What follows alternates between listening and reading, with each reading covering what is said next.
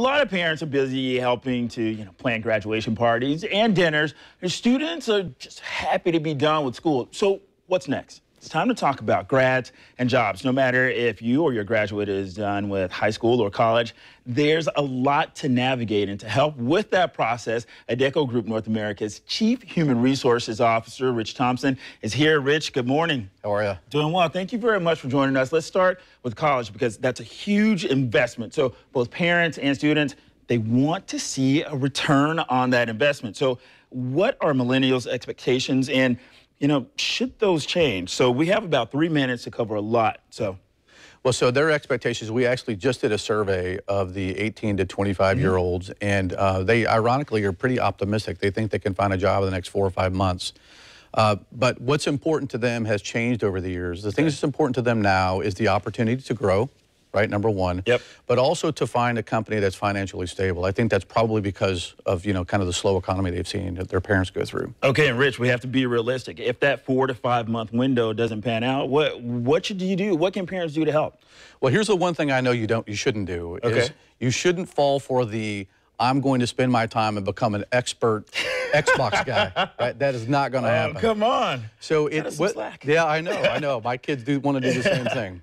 But it's about really understanding and trying to create your profile, right? Your employer brand or your employee brand, and how can you bring value to to being more marketable in the future. So whether you're working or not, there's still ways that you can become better skilled and better ready for a job. And for parents trying to help them, one of the ways is to reach out to their network and their resources. Exactly. Can you talk about that? Yeah, so I think that if I'm a parent and I've got a person who just graduated from college, I need to look at the people that are within my own network that are influential, not necessarily people who have big jobs or make a lot of money necessarily, but people who have influence in the community or they work for a company that has influence. It's really tapping into those networks. Okay, if your graduate doesn't have a job lined up, should you worry? How can you help? And how long is too long to wait? There's the gap year thing. I took a gap year.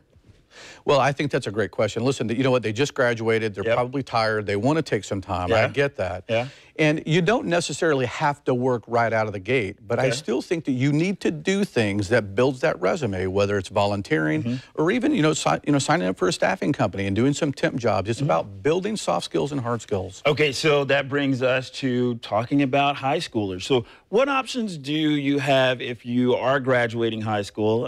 If your kid, look, not everyone's going to go to college. Not everyone wants to go to college. So what do? We have about a minute.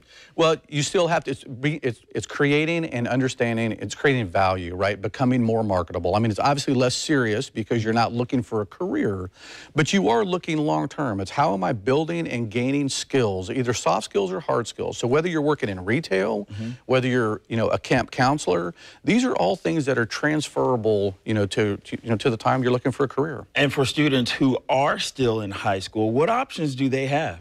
Well, I think that, you can be, like I said, you can be a camp counselor, you can, you can volunteer. Again, it's about not necessarily the job itself, but it's about what you gain from the job. But I will say this, one thing that's very, very important is social profiles.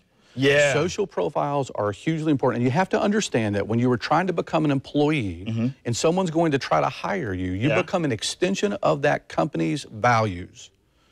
And if your values don't show up on Facebook or LinkedIn or Instagram, that can become a knockout. Okay. Well, I think that's all great stuff, and there's so much more information.